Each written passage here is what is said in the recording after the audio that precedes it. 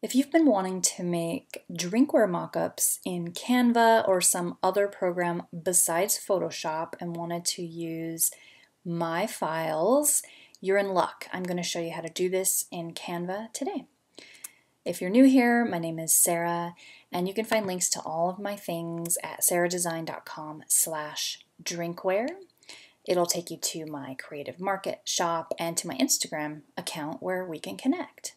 I sell this file, along with many others, in my Creative Market shop, but this file is my mock-up bundle with white mugs. So I sell all 3 of these individually and also as this bundle for a better deal. And I've had people reaching out and asking and saying, "Hey Sarah, I don't have Photoshop, can I use your files?" And I wanted to show you that you can still use my files, and you'll still be set up for success if you decide to give Photoshop a try down the road.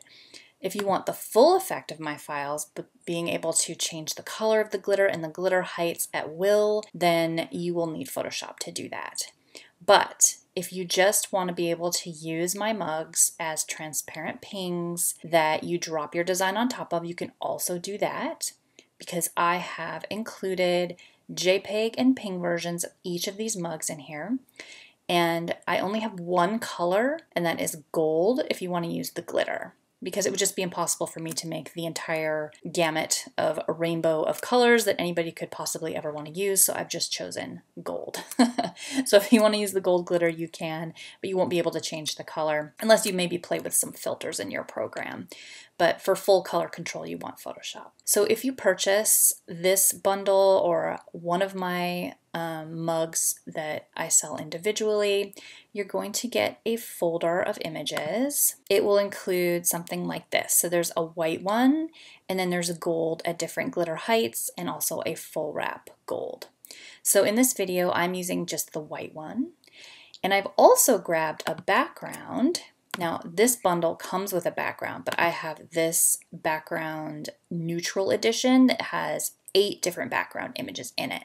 So I went ahead and I grabbed one of these as well. So I have one of these backgrounds and I have one of these mugs, and I opened up Canva and pulled them in, and I can make just like this in here. So let me show you how to do that. I'll make a new page and show it to you from scratch. So if you've uploaded your background image into Canva and you've uploaded your mug, all you're going to do is start a new document inside of Canva at whatever size you want. I'm just using the Instagram post size.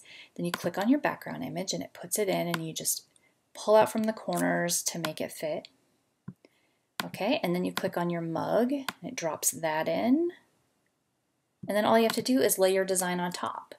So I don't have a design in here right now, so what I'm doing is just grabbing one of the text layouts and pulling that in to show you how that would look. And it's as easy as that. You don't have a way to make the image look like it's wrapping or bending around the roundness of the shape. That's what my Photoshop file lets you do.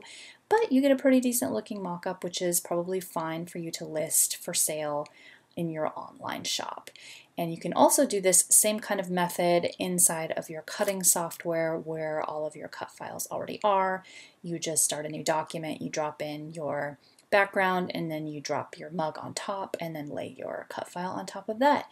And then you save it out and post it to the internet and get tons of sales. So I hope that helps. Most of the files that I sell on my sites inside of Creative Market come with this set of blank mugs in ping versions for folks who can't use Photoshop, but you also get the full Photoshop version for when you want to upgrade and be able to have some more control down the road. Thanks so much. Happy selling.